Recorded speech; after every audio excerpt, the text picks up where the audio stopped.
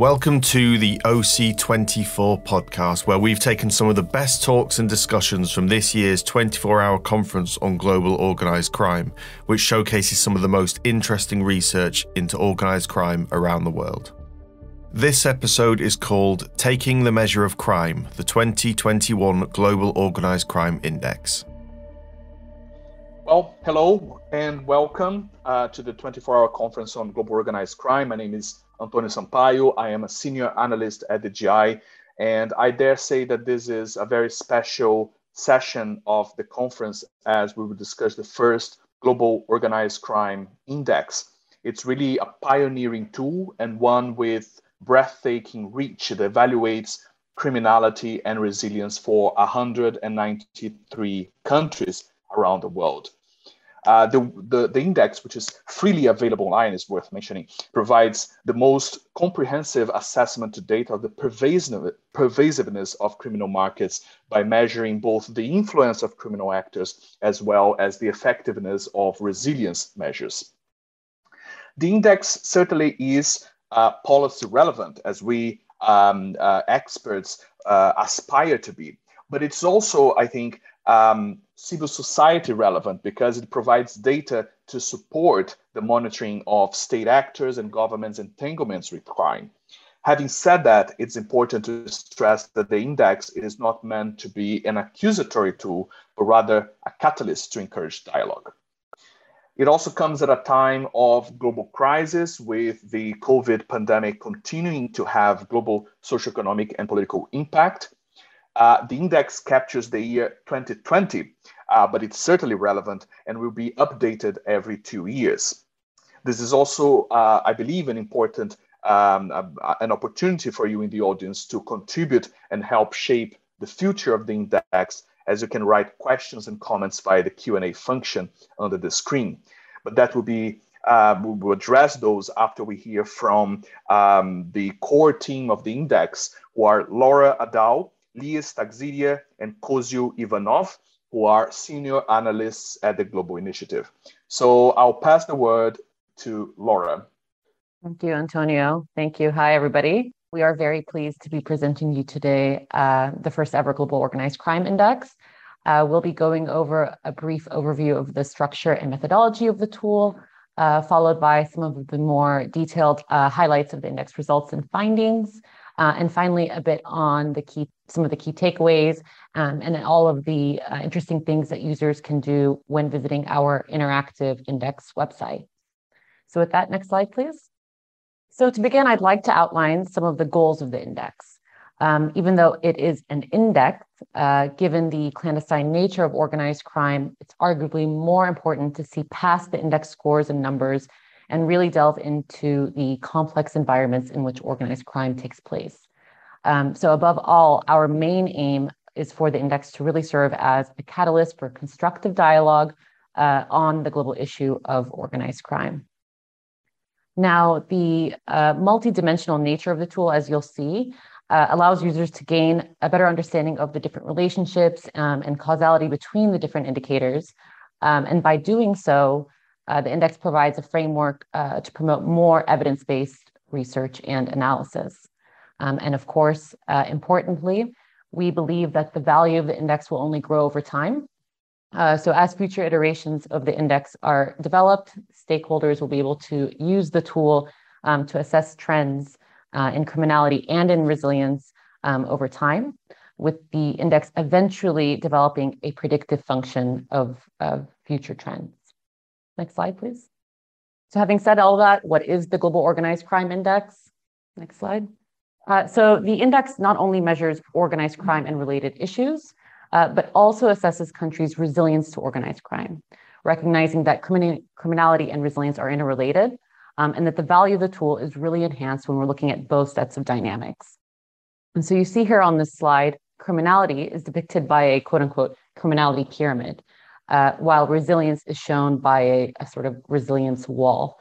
And so the tool captures criminality by evaluating two components. First, the scope and scale of 10 criminal markets, which you see will make up the tail or the base of the pyramid. And second, 4 criminal actor typologies, which make up the height of the pyramid.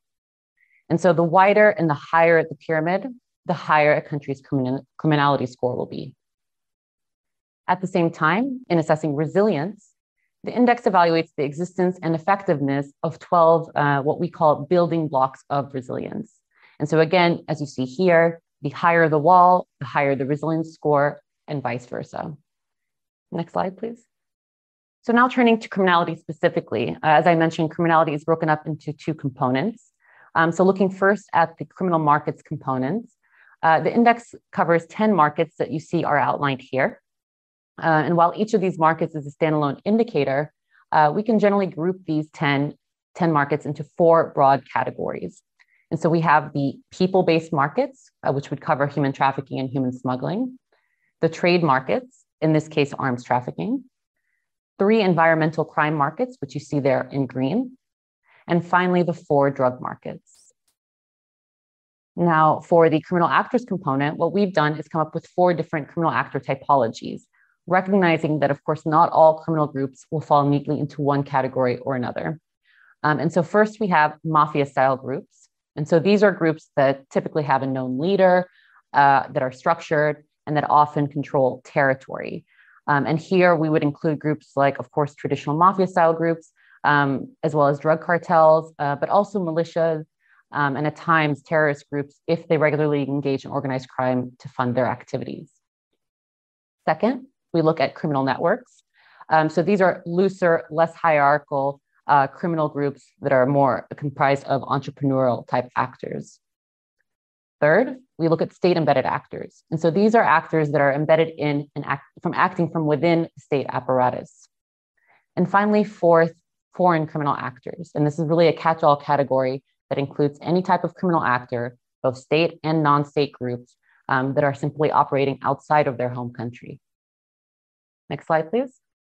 So now turning to resilience, under the index, like I said, there are 12 underlying indicators, which you see that are listed here. And just as with the criminality indicators, each resilience building block is a standalone and equally weighted indicator. But again, it is possible to group them into 4 broad categories that reflect the different parts of society. So this would cover things like leadership and governance, criminal justice and security, economic and financial issues, and finally, civil society and social protection. And so when taken as a whole, these 12 indicators really have the potential to provide holistic and sustainable responses to organized crime. Next slide, please. So now turning to the scoring methodology of the index. Now, the index as an expert-led assessment, for each of the 193 countries that the index covers, 2 scores are assigned. First, countries are led by their criminality score, comprised of criminal markets and actors. And second, countries are assigned their resilience score. Now, all indicators under the index are scored on a scale of 1 to 10, based on scoring thresholds that you see here. Now, for the criminality component, a score of 1 represents the best possible scenario, where the illicit market or actor type does not exist. And a score of 10 represents the worst possible scenario, where the illicit market or actor type has an extremely negative influence on all parts of society and/or state structures. Now, when determining scores for criminal markets, experts are asked to consider both the monetary impact of the market, so we're looking at the value of the market, but also the non-monetary impact of the market, so the reach of the market. And so here we look at different factors like the geographical concentration of the market, how much violence is involved, the number and the types of people who are involved or victims of the market, the scarcity of the commodity, and so on. Similarly, when determining criminal actor scores, experts are asked to consider both the organizational capacity and level of sophistication of each of the various actor types, as well as their overall influence on the state and society more broadly. So by contrast, for the 12 resilience indicators, that 1 to 10 scale is flipped. So a score of 1 represents the worst possible scenario. In other words, the resilience measure does not exist. And a score of 10 represents the best possible scenario. In other words, where the resilience measure exists and is extremely effective. And so when determining the scores for each of the resilience indicators, experts are asked to assess 2 key elements. First, does the resilience measure framework exist? And second, is the measure effective in combating organized crime conditions in that country. So for example, we would not penalize a country for not having a wildlife trafficking law if wildlife crimes are not a major issue there. Now, one qualifier I'd like to note is that it's not enough that resilience measures exist and are effective in responding to organized crime. So in this sense, what we also look at is how the resilience measures are implemented and to see whether or not they meet international human rights standards. Another important note on scoring for both criminality and resilience is that because of the way the index is structured, countries that have more diverse criminal markets, for example, will have higher scores than countries that may have just one or two extremely pervasive market or actor. And this is just because of how the index calculates scores by taking a simple average of all the indicators to come up with a final overall score. Next slide, please. So turning to the index development, the actual scoring process was an iterative process, which you can see on that diagram on the left. We carried out initial research to create a preliminary profile for every country in the world, highlighting background information for each of the 26 criminality and resilience indicators. These profiles were then reviewed, amended, and scored anonymously and independently through a series of thematic and geographic expert reviews. And then input from these rounds were then consolidated, and profiles then went through a series of evaluations, including consultations with our regional observatories to make sure that scores were calibrated for regional and eventually global comparisons.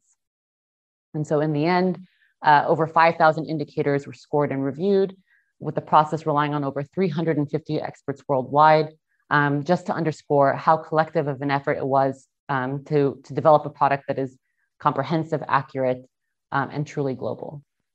Next slide, please. So having said all of that, I've covered the structure and the methodology. We'll turn to the index findings.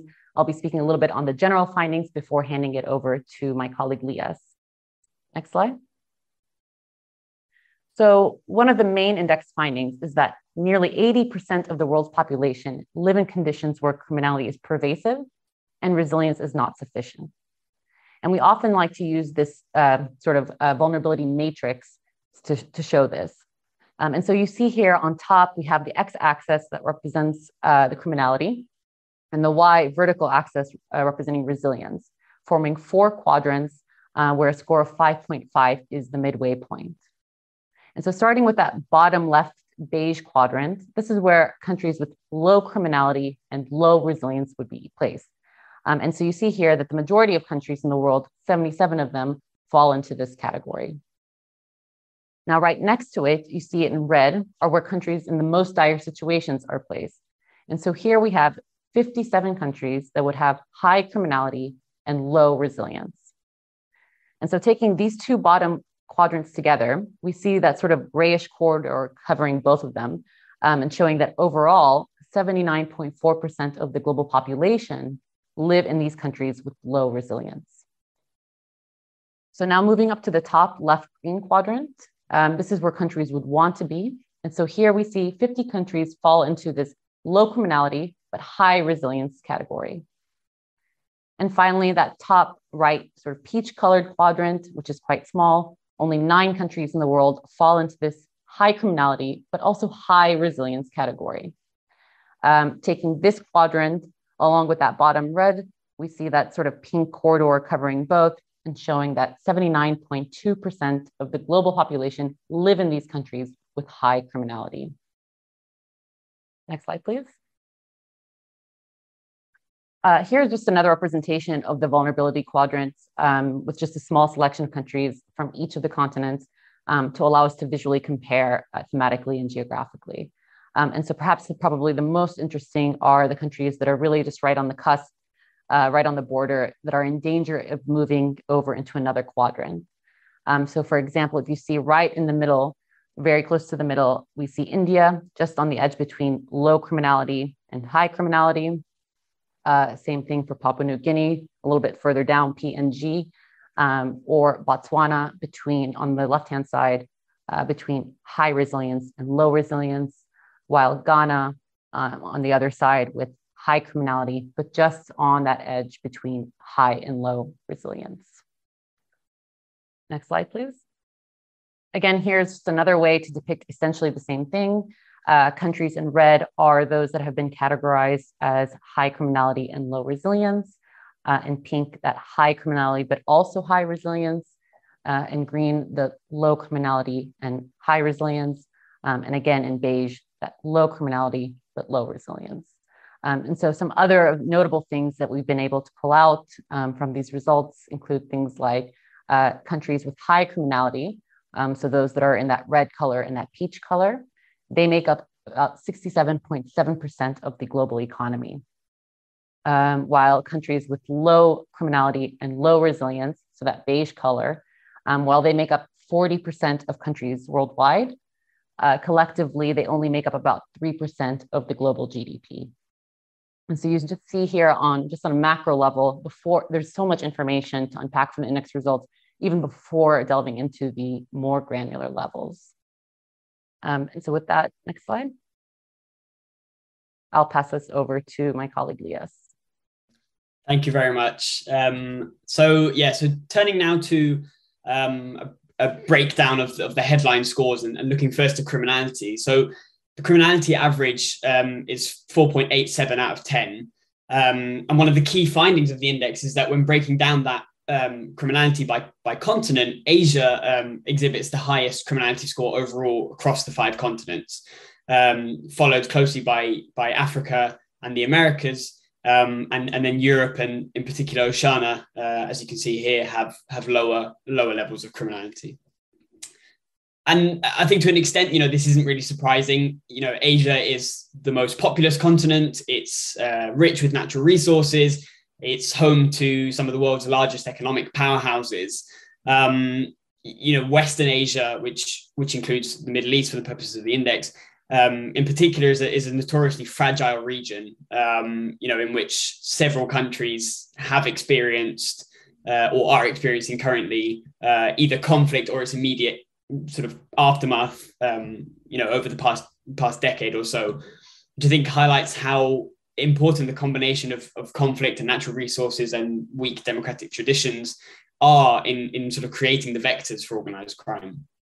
Given the sheer size and the diversity in criminal markets that take place in Asia, either as source, transit, or destination markets, and actually, quite often as a combination of all 3 of these types, it may be expected that on average, Asia manifests the highest levels of criminality. Next slide, please. But as we have stressed multiple times, and we will continue to stress, looking at the high level continental averages can only tell us so much. So when we break down the criminality results by region, actually only one region in Asia, and that's Western Asia, is in the top 10 highest scoring regions in the world. As you can see here from the graph on the right-hand side, Central America is the region with the highest criminality average worldwide, followed by Western Asia, as we discussed, and then East Africa, South America, and West Africa.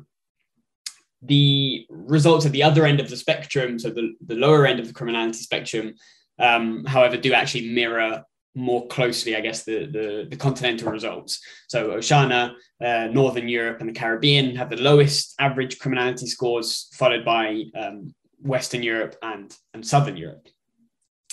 Next slide, please. So now turning to resilience component, one of the key takeaways of the global index is that unfortunately, levels of resilience to organized crime on a global scale are simply just very, very low. So the global resilience average is just 4.82. And as you can see here, Europe by far exhibits the highest levels of resilience, followed by Oceania and the Americas, with Asia and Africa displaying resilience levels below the global average. Next slide, please.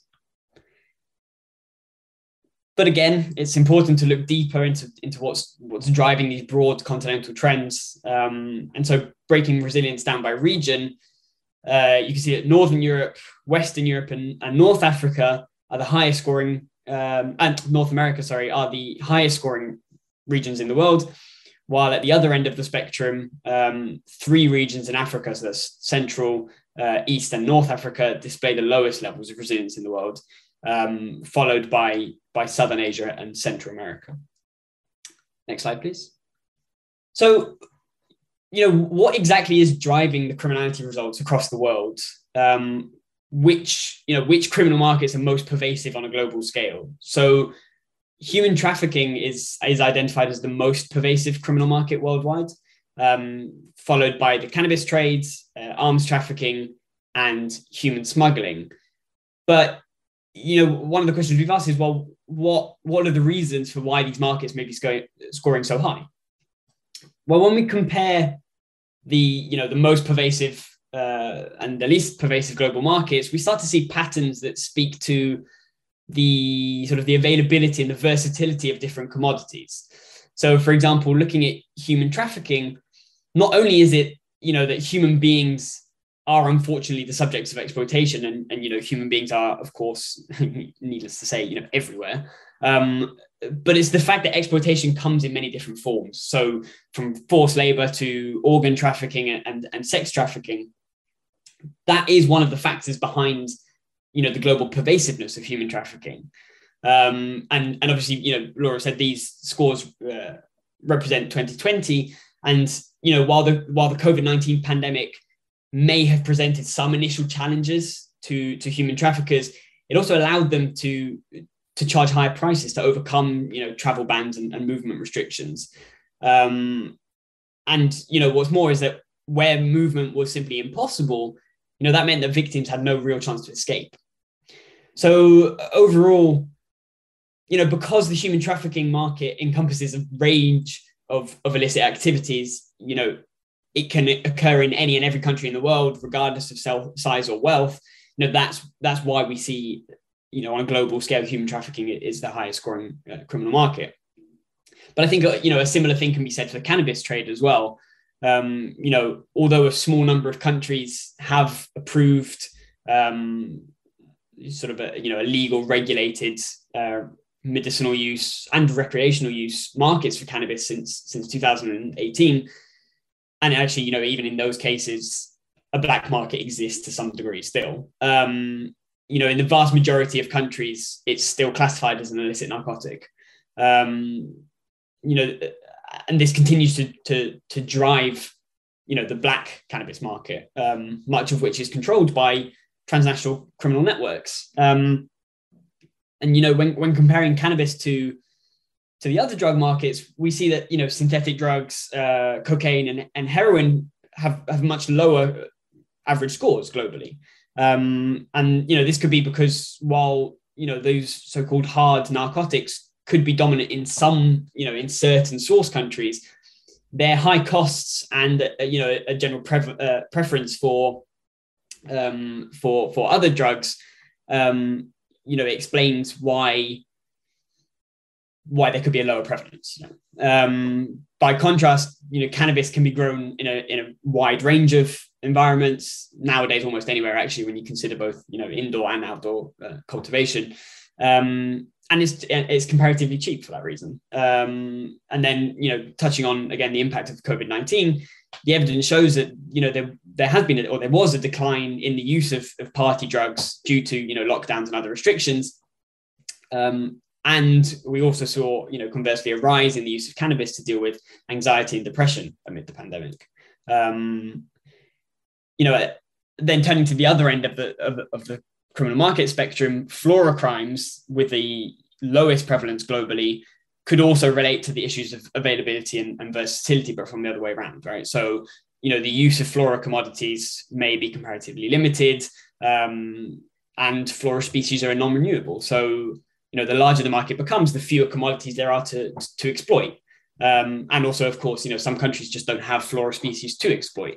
So an illicit market is unlikely to be able to thrive in the same way as it would in countries, with developed ecosystems. Next slide, please. So this slide shows which are the most pervasive criminal markets by continent. So, as I'm sure you have gathered by now from our presentations and from the report and website, if you've managed to have a look, organized crime is a complex and diverse phenomenon, which manifests itself in hundreds of different ways across the globe. So, human trafficking is the most pervasive market globally, but also when looking at the results broken down by region, it also features in the top 5 markets on every single continent. But, interestingly, Africa and Asia, for example, are the only continents to feature 2 environmental markets in their top 5. In both cases, it's non-renewable resource crimes and fauna crimes. Another noteworthy finding here is that the Americas is the only continent where the most pervasive criminal market is a drug market, which reflects the importance of the cocaine trade in the organized crime landscape of the continent. And then finally, Europe and Oceania feature 3 drug markets in their top 5, which I think reflects their role as an important destination market in the case of Europe, and an increasing role now, albeit from a lower level, but an increasing role as a transit and even a consumption market now in the case of Oceania. Next slide, please. So we've looked at criminal markets, but by exploring the dynamics of criminal actors, the index gives us an insight into how criminality is perpetrated. So, for example, even though criminal networks can generally be thought of as the conduits of illicit flows within a country and transnationally, in fact, it's state-embedded actors that are identified as the dominant criminal actor type, with a global average of 5.76 out of 10. The form that state-embedded actors take in different countries varies, of course, from low-level corruption to sort of full-on state capture. But the results clearly show the degree to which criminality has permeated state institutions across the globe. State-embedded actors are then followed by criminal networks and foreign criminal actors, with mafia-style groups having the lowest average score. So just to explain briefly the graph that we've got here on the right, this graph shows the score distribution for all of the countries in the world. So, for example, mafia-style groups, 43 countries scored a 1 for that actor type. So, in other words, in 43 countries, mafia-style groups just don't operate; they don't exist. Domestic mafia-style groups don't operate and exist, and this shows that there are many countries around the world in which the notion of traditional mafia groups, with a recognized leader, a known name, and so on, the notion of those kind of groups perpetrating the organized criminal activity that happens in those countries just doesn't apply. But by contrast, for state-embedded actors, you can see that there is a significant cluster of countries with high scores ranging from sort of 6 to 9.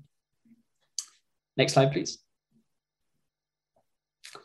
And then here again is just a breakdown by continent, but this time for criminal actors. So here again, you can see the third bar from the left, I guess the most red bar represents the state-embedded actors. And you can see that actually they're the most dominant actor type in 3 of the 5 continents. So in Africa, the Americas and Asia. In Europe and Oceania, on the other hand, it's foreign criminal actors who actually are, often criminal actors from other countries within those same continents that dominate, followed by criminal networks. And next slide, please. But it is important to stress, as we have done many times and will continue to do, that it is just as important to consider countries' resilience to organized crime. In terms of the results in terms of resilience results, what we saw most often was that while many countries had the necessary frameworks in place, showing, which shows an expressed desire to combat organized crime to a certain extent, it was implementation that was lacking. For example, here you can see from the graph, resilience indicators such as international cooperation and national policies and laws scored the highest among the 12 building blocks, with global averages of 5.68 and 5.42 respectively. But by contrast, economic and social resilience indicators scored significantly lower on average. Fortunately, you can see of the civil society and social protection measures, and actually broadly sort of the 12 resilience indicators overall, non-state actors, which includes the media and civil society, score comparatively high across the 12 building blocks. But at the other end of the spectrum, the indicator for government transparency and accountability represented the second lowest average, scoring 4.41 across all 12 resilience building blocks, which speaks to what we discussed in the previous couple of slides on the pervasiveness and of state-embedded actors, and the link between state-embedded actors and resilience is an interesting one and a crucial one, I think, for policymakers to bear in mind. And that link is actually something that my colleague Kosyo is going to delve into a bit deeper. So I will next slide and pass it over to Kosyo. Thank you. Thank you, Lyes. So as my colleague outlined just now, state-embedded actors are the most dominant criminal actor type in facilitating organized crime.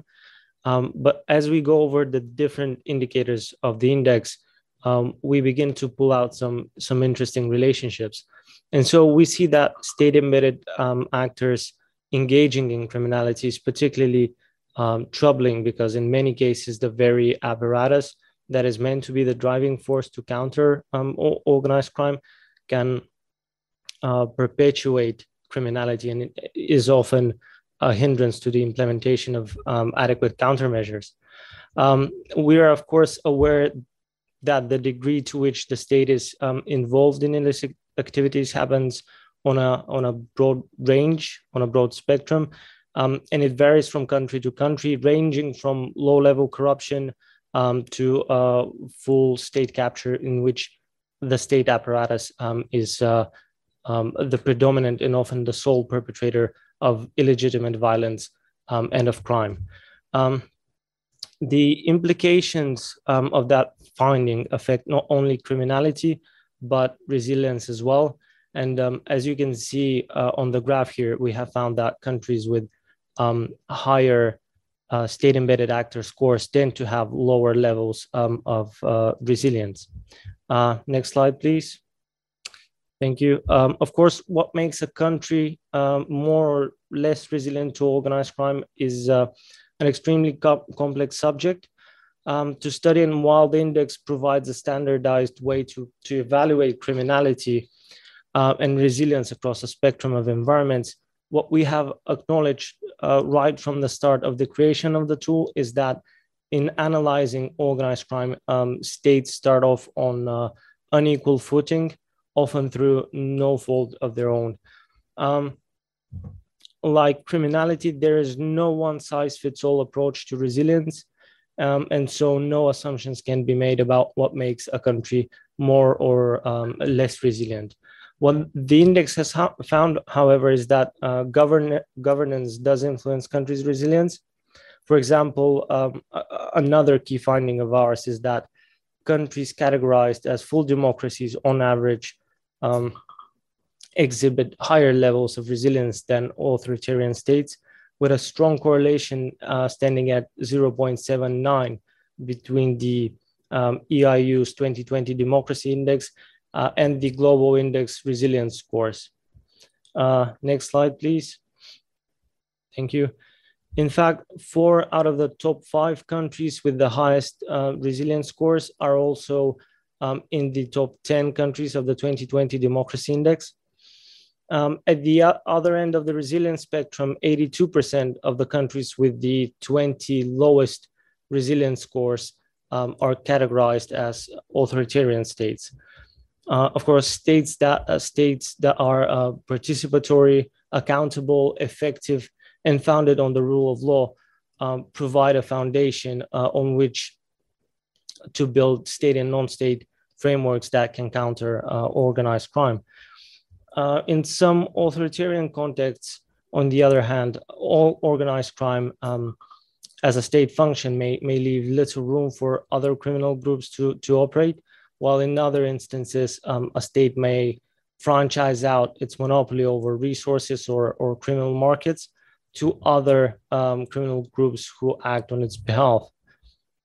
Next slide, please. And another key point that is worth mentioning here is that conflict and instability were not only linked to criminality, where the highest scoring countries were those that were experiencing conflict and fragility, but also to resilience, where a strong negative correlation was found at minus 0.87, as you can see here. In conflict settings, it might be the case that state attention is diverted to war efforts, which inevitably leads to socio-economic and security institutions weakened. Similarly, in conflict settings, when there is a dispute over territory or resources, territorial control and social cohesion are very likely to be diminished.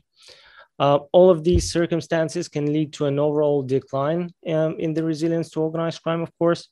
But as we pull out these correlations, I'd like to take a step back for a moment and just point that the message we're trying to convey is not that rich and stable democracies are void from organized crime. In fact, far from it. It is important to keep in mind that organized crime is everywhere. It may just look differently from country to country. But what the results show us is that transparent and open societies where checks and balances are in place, and where civil society, the media, and everyday citizens enjoy high levels of freedom to pursue legitimate livelihoods and hold to account those that engage in criminality, tend to be less vulnerable to the threat of organized crime. Next slide, please. Now on to the takeaways of the Global Index. Next slide, please. So first and foremost, it is essential that the scale of the organized crime phenomenon is recognized by different stakeholders. Once that happens, we can begin to take the necessary steps to address that based on a robust evidence base to which the Global Index contributes to. This includes working towards ending the impunity of state-embedded actors, to increase resilience, peace building, and bolstering democratic values, as well as the rule of law. The index also highlights different aspects of organized crime, but does so in a systematic and measurable way through both geographic and thematic lens. And so we encourage you all to visit our interactive platform at ocindex.net and read the 2021 report that speaks to these issues and more. Next slide, please. I'm now going to give you just a brief overview of the tool so you know what to expect when you go onto the platform. Next slide, please. So beyond the obvious access to rankings, the dedicated website also has a range of useful features. Importantly, you can download the report from there, as well as gain access to country summaries that explain national contexts and inform the scores behind each individual indicator. So my appeal to you, if you haven't yet had the chance to explore the tool, go on and do it by visiting ocindex.net. I'm going to post a link for your convenience in the chat later on. Next slide, please. The website is quite useful in providing an overview of flows for specific criminal markets, the 10 markets, of course, that we cover. Users are able to filter heat maps by specific index component, allowing them to identify regional hotspots for any given commodity. The example that we have here is of heroin. You can clearly see the most affected, the most affected nations are. You can spot where production takes place, for example, the Golden Triangle in Myanmar, Thailand, Laos, then the Golden Crescent, Afghanistan and Iran. And you can, of course, identify important transit nations such as Pakistan, for instance, with a very high score, as a large portion of Afghan-produced heroin transits through the country onto final destinations, or the Balkan route and the East African coast heroin route below, also very distinguishable, as you can see on the map here. Next slide, please. So the website allows you to get an overview of the scores and of course, an overview of different crime markets and resilience indicators, and to then go into the specifics for different regions, as well as countries or other indicators. And then there is this really useful feature called Data Explorer. It makes it possible for users to look at correlations between different indicators and then hypothesize about and analyze the said relationships. An interesting example that we have on this slide is the correlation between non-renewable resources and state-embedded actors. So results here demonstrate a strong positive correlation between the two indicators, meaning that the more pronounced the influence of state-embedded actors is, the higher the score is for non-renewable crimes market in a given country, and vice versa.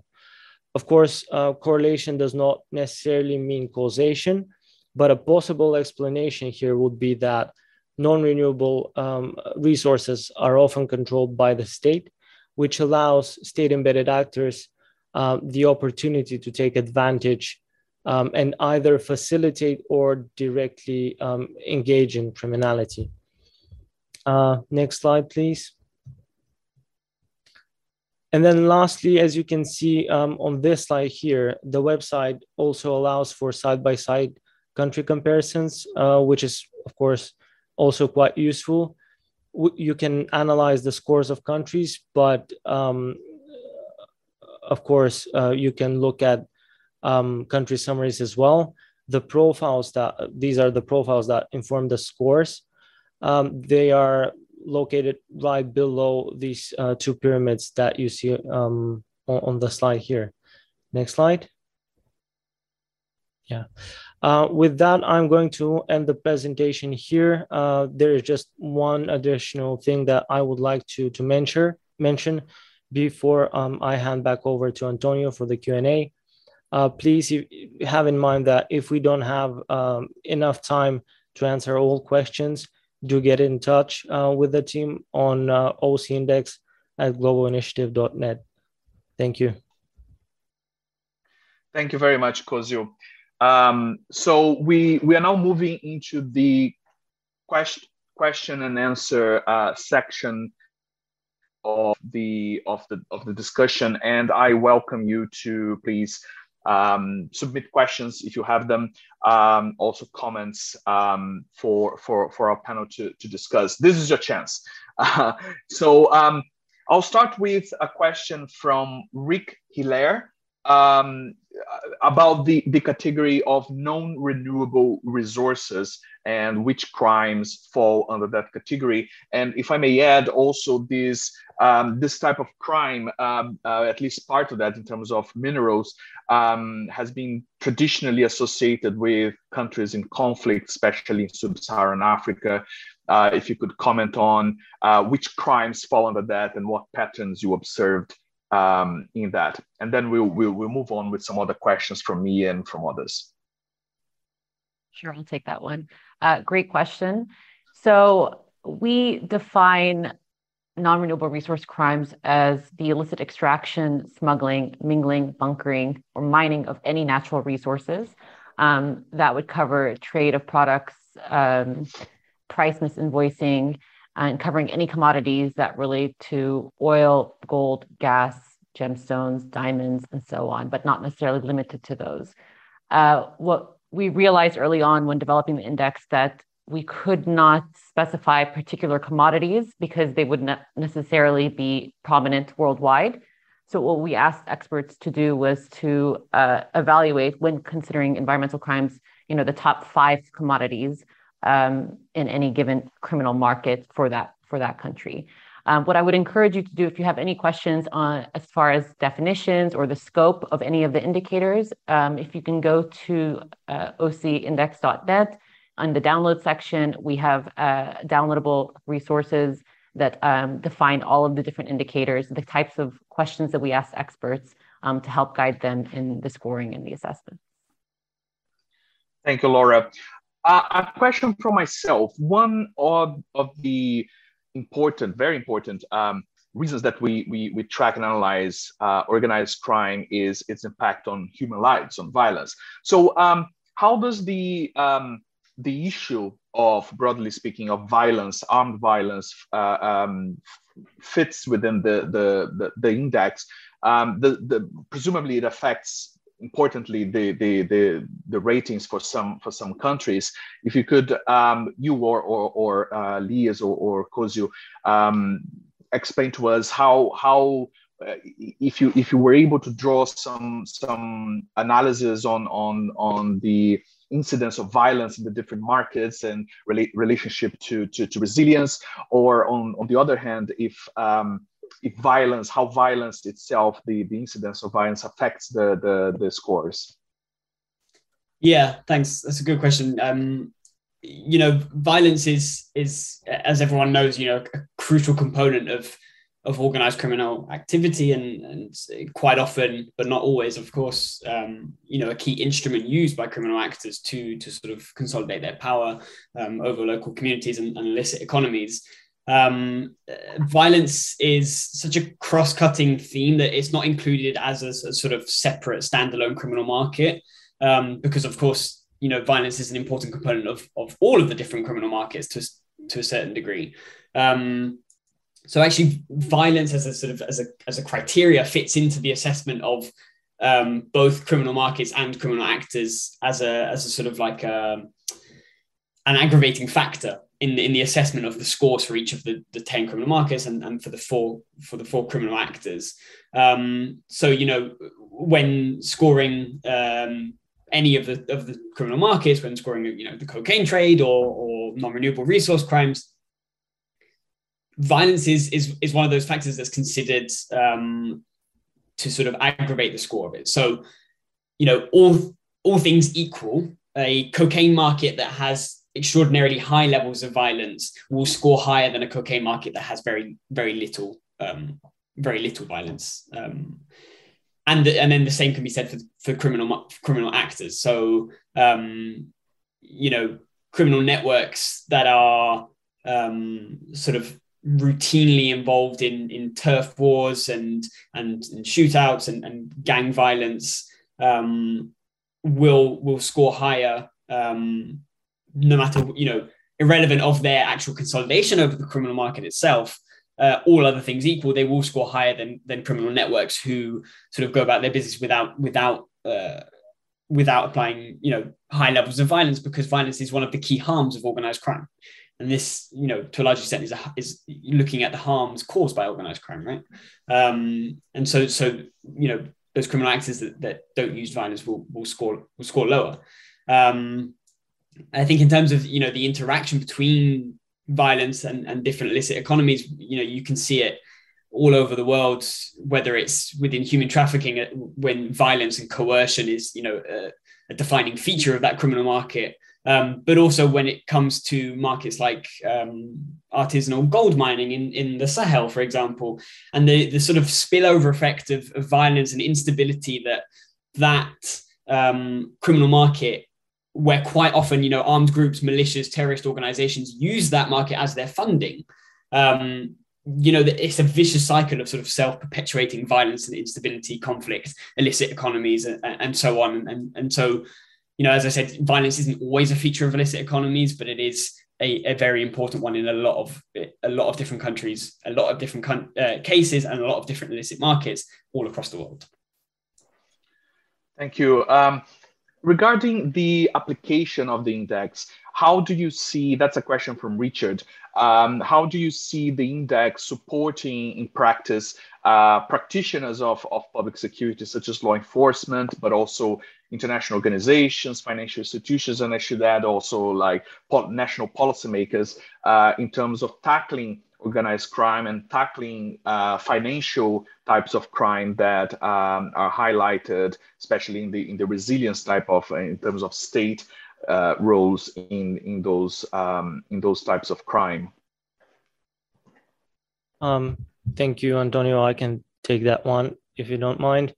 So dissemination activities have been key for us, and we are now working on precisely dissemination. We're planning to do just that over the course of 2022. Sorry.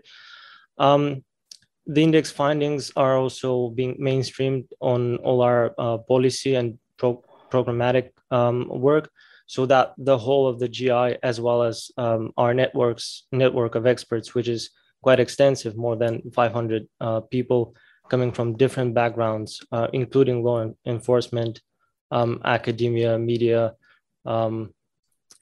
is working to disseminate the index and its findings. And of course, we are making use of all our resources to identify data gaps and other priorities. Thank you. Regarding funding for this index, could you tell us a little bit more about or some information on the funding that supported the production of the index? Yes, we have been very transparent about the funding. Information on that is, of course, available throughout the website, ocindex.net. We are partly funded by the Bureau of International Narcotics and Law Enforcement Affairs, INL, part of the US State Department. And we are, of course, in part funded by the Enact Africa, which is a joint initiative by ISS, Interpol, and of course, the Global Initiative. Thank you. A question to Laura. Why aren't certain prominent types of criminality, such as cybercrime, not primarily included in this inaugural edition of the index? Sure, thanks. We get this question quite a bit. So the global index grew from the Enact Organized Crime Index for Africa, as Kosyo mentioned, which featured the 10 criminal markets that are currently covered in the global iteration. And so for the sake of comparability, the same 10 markets were scored for the global index. Some criminal markets like cybercrime are more cross-cutting in nature and don't necessarily fit neatly into a state-based tool. However, with that in mind, we are planning with future iterations of the global index to cover these additional markets. And hopefully, I think in the one published in 2023, we'll have 3 additional markets likely to include cybercrime as well. Sure. A question that is partially curiosity and also substantive discussion. How has the COVID pandemic affected your both your work, but also your analysis or your finding? Did you notice, and I ask this to anyone who dares produce an answer, how has this affected your analysis? Has it produced like a sudden shift in criminal markets in certain categories that affected your that was observable in your studies? Should I take that one, or Leah? I can take it as well if you want. Sure, I'll speak a little bit and then hand it over to you. So COVID-19, as you can imagine, of course, changed everything in our lives, including dynamics in terms of criminality and resilience. While we were developing this tool covering 2020, we always asked experts to, at least in the short term, to the degree possible, to assess how COVID had affected the different crime markets, the illicit flows, and actor dynamics. Recognizing, of course, that it was unfolding as we were developing the tool. What I can say, so we've tried to incorporate as much as possible in terms of the short-term effects of COVID, but with future iterations of the tool, hopefully we'll be able to see more of a longitudinal analysis of how the pandemic in the long term has affected global dynamics on organized crime.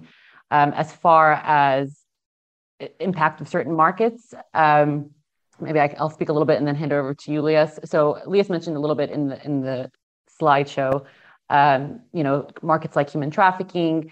The COVID pandemic, in some sense, could have isolated some victims of human trafficking. In other senses, they could have just diverted state resources and attentions away from security issues and more towards the immediate health crisis. And so, in one sense, it could have also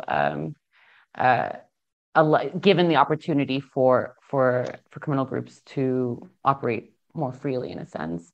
Lyes, if you have anything else to add. Yeah, no, I think, purely from a sort of operational perspective in terms of like data collection and stuff like that, obviously, the vast majority of our data collection for the index is desk-based, and it's the experts that using their own knowledge and literature review and stuff like that. So I think in terms of our sort of process, there was some disruption, of course, but nothing sort of debilitating, right? But I think in terms of truly capturing the impact of the pandemic is very difficult in the year that it's happening, right? Because obviously, the collection process occurred throughout the year. So, there was data collection and assessments done at different stages of the year. But as Laura said, yeah, definitely, in future iterations, which is what we always say, Laura mentioned it at the beginning, that one of the objectives with future iterations of the index is to be able to assess trends, right? So in the next iteration in 2 years' time, we should be able to see what the experts judge there to have been an impact on. And I think Laura covered a lot of the major ones, but another one that sort of quite an important impact that the pandemic had was on sort of criminal governance and gang recruitment. And for those of you who know, I don't need to be telling Antônio Sampaio about criminal governance in urban settings and the impact of COVID on gang warfare and stuff like that. But, in a lot of places around the world, with schools shut, with, unemployment skyrocketing, economic opportunities, falling, in a lot of places that sort of like heightened the vulnerability to recruitment into these gangs, whether that be in Nairobi or in Rio de Janeiro. In a lot of places, the lack of an opportunity to go to school or to work, to earn money, sort of pushed them down into that down that road. So I think that's one important sort of ramification of the COVID-19 pandemic. As well as, of course, other stuff that's not covered in the index at this, for this iteration, what we've seen in terms of sort of when it comes to public procurement contracts and stuff like that, government embezzlement, the issuing of contracts to, on the basis of patronage networks and nepotism and that kind of thing. All across the world, we've seen examples of governments acting in such a way, but also criminal networks, exploiting the new opportunities that were caused by the pandemic. A couple of years ago, someone told you there was people trading, illegally trading in counterfeit certificates for COVID tests or for tests of any kind. They wouldn't know what you're talking about, right? So, the illicit trade of counterfeit masks, of other forms of PPE, that kind of stuff that emanate directly from the pandemic is another way that just new criminal opportunities have been sort of provided, and criminal actors took their chance and went for it. Thank you. In terms of one important global trend that is parallel to the ones observed in the index, and one that I've been observing more as an observer rather than an expert, is the deterioration of democracy in certain countries, including the one that I used to call home, Brazil, where I was born. And in the index, it struck me one of the key findings was that democratic countries tend to have better resilience to organized crime. And I wonder if you could, if any of you could expand on what sorts of characteristics of democratic states jump out as being like particularly important or cross-cutting that strengthens the resilience to organized crime. And perhaps that is one key area in which this index could contribute to discussions on democracy, and strengthening of state institutions in some countries. I can begin to answer that if you don't mind. So that relates to something that I said during my part of the presentation. Of course, where checks and balances are present, where civil society is active, where media enjoys the environment in which it is able to operate freely without any interference from the government. These are some of the important characteristics that boost democracy, or rather don't allow a backslide or make it more difficult for leaders to take advantage. The COVID pandemic, of course, has been a key factor here. We will be publishing something on the matter this month. So my appeal, go onto the website and stay tuned for that. Thank you. Sorry, go on, Laura. Just to add on to Kosio's answer, as he mentioned, the correlation between democratic governance and versus authoritarian and how that relates to resilience. I just want to reiterate that if there is a correlation, it doesn't mean that one causes another. So what makes a country more or less resilient to organized crime will obviously vary on the context, depending on the context. So it's not to say that democracies are void, they're perfect, and they're void from organized crime. It just might look different in democracies. But just wanted to add that in there. It's just on average that we're seeing, based on the data that the index provides, that having democratic values, freedom of speech, freedom of the press, and having those checks and balances tend to result in frameworks that are becoming more resilient to organized crime. So Richard poses an interesting question. In my previous life, I've also followed some military and strategic studies discussions. So do you tailor for military units such as cyber warfare, counterterror, disinformation, and how it impacts resilience or the fight against organized crime? And I'd like to broaden it and also ask, have you factored into the index the military tools that some states, especially in Latin America, have used and have received, great criticism for doing so, understandably for the concerns that it has of the impact it has on democratic accountability. But some states do use military units, military forces, or militarized forces to fight crime. Has that impacted the index or your thinking in terms of resilience? Sure. So what we've tried to advocate with the index, as you can see from the resilience indicators, is we're really trying to advocate sort of a multi-sectoral, multilateral approach in responding to organized crime. So not necessarily criminal justice or security driven, but really a holistic all society approach, including civil society, including the media, including different areas. That said, the Global Index really allows a sort of foundational platform on which to build further research and analysis. So if someone wanted to use the tool to use it as a base, and then from there use that data to build on an analysis on how military units can respond to organized crime in a given context, that's certainly what it's there for, is really to provide a foundation. But again, we don't specify anything with regards to military units, except as it falls under law enforcement capacity, and as one of the indicators for the resilience. Yeah, I think that's one of the, sorry, go on, Lyes. No, sorry, I was just a very, very small addition to that, just going off Laura's last point, that under the law enforcement resilience indicator, we do take into account whether there are specialized units with the express task of tackling organized crime. But as Laura mentioned when she was going through the methodology, when we look at resilience, we're looking at, the presence of a resilience indicator, but also the effectiveness of it.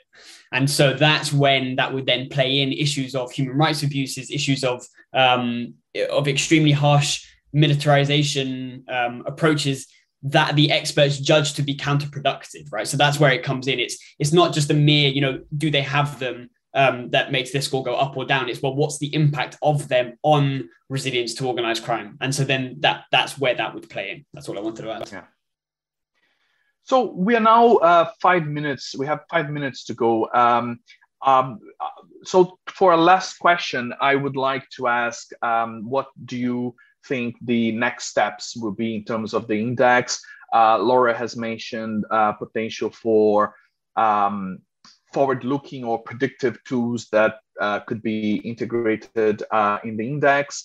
I am particularly interested in following the index and the evolution, and to be able to track the sort of evolution of the score, so that we can do more comparative studies in terms of time on how each region and country sort of follow the different trends, political, economic, and social. That'll be very interesting. But what are your thoughts on the next steps, and how are you? Have you already had mental space to think about the next index? Yes. Yeah. So as I mentioned, next year we'll begin the development of the second iteration of the global tool, with an expanded scope to include hopefully 3 additional criminal markets. But where I see the full potential of the tool really will be coming in even further iterations. So hopefully with time, stakeholders can use this longitudinal data and see where there are gaps, what other countries have done well, and really help form a sort of dialogue amongst stakeholders in their various contexts to work together. But I also think that the index, even now, it's not that it's just even future iterations, but even now, I think can help, like I said, provide really a platform to jump off. What it does now is offer a macro level analysis of what's going on, but users can use all of that information to really delve down into subnational analysis or any particular theme or a geographic area to build on, depending on their needs and the context that they're in. Sure. And go on. If I may add something on the next steps on the agenda, of course, this goes back to a question that you posed a bit earlier. We're planning for different dissemination activities. Of course, we have produced a wealth of data from the index. As you can imagine, more than 5,000 indicators have been scored. 193 countries have been assessed as part of the index. So it is not surprising that we have incredible amounts of data. So based on that, we plan on delving deeper and launching a podcast series at some point early next year. And of course, as I mentioned, we will be doing sort of short analytical pieces that we are going to publish on the GI's website, as well as on the ocindex.net website. Well, thank you very much, Kosyo, Lyes, and Laura. I think we're going to close now, as we have a very busy schedule in terms of the OC Index, of the 24-hour conference. Hopefully your work on the OC Index is now drawing to an end in terms of dissemination. So thank you very much. And for you in the audience, you can access, of course, freely the index at ocindex.net. And I highly encourage you to do so. So continue to enjoy the Organized Crime, the 24-hour Global Organized Crime Conference, and we'll see you next time. Thank you very much. Thank you for listening to the OC24 podcast. For more talks, have a look at the podcast feed on whichever platform you use. There are loads more to listen to. Video versions of these talks are also available on the Global Initiative Against Transnational Organised Crime YouTube channel. If you would like to share these talks around, we ask that you use the hashtag OC24 and let us know what you think. The 24-hour conference on global organised crime is brought to you by the European Consortium of Political Research Standing Group on Organised Crime, the Centre for Information and Research on Organised Crime, the International Association for the Study of Organised Crime, and the Global Initiative Against Transnational Organised Crime. For more information, head over to oc24.globalinitiative.net. This has been the OC24 podcast from the Global Initiative Against Transnational Organised Crime. Thanks for listening.